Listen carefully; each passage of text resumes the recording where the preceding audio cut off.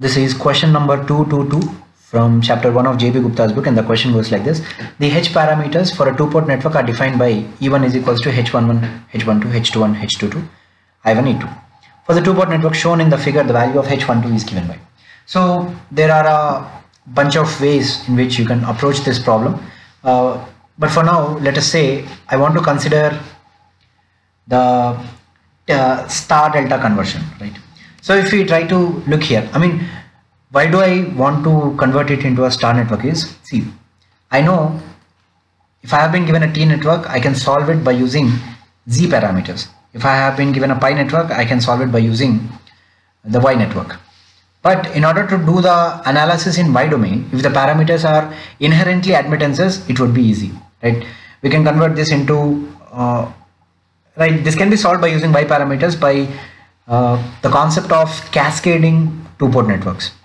So it is going to be a bit lengthy. So instead what I want to do is I want to convert this into a T network so that I can analyze the Z parameters, and from Z parameters I can convert the Z parameters into H parameters in order to find the value that is being asked. So here let us do the star delta transformation. The star delta transformation is going to look something like this, and this element is going to be, see, this is going to be the formula. So this is ZA, which is equals to ZAB, ZAC divided by ZAB plus ZBC plus ZCA. Here ZAB plus ZBC plus ZCA is 2 plus 2 plus 4, which is equal to 8. And here this point, this above term is going to be the product of these two. So this is 2 to the 4 divided by 8, which is equal to 1 by 2. Here we will have a 1 by 2.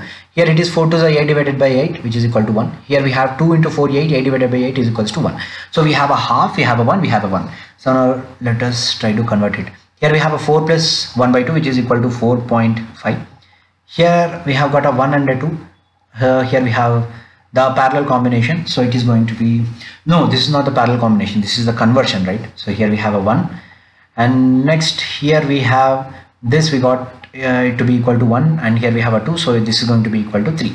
So now we have got a T network. From here we can construct the Z matrix. So this is loop 1, this is loop 2. So the first element is going to be 5.5, 4 plus 1, 5.5, and this element is going to be 3 plus 1, which is equal to 4, and this element is going to be 1 and 1 each. So now this is the Z parameter matrix. Now we can convert this to H parameters by using conversion formula. So here the value of Y12 has been asked. So the value of H12 is equal to Z12 divided by Z22. Here the value of H12, this is H12 is 1 divided by H22 is 4. So we have got a 1 by 4, which is equals to 0.25. So from the options we have got 0.25 in option D. So we say that question number 222, for question number 222, the answer is in option D.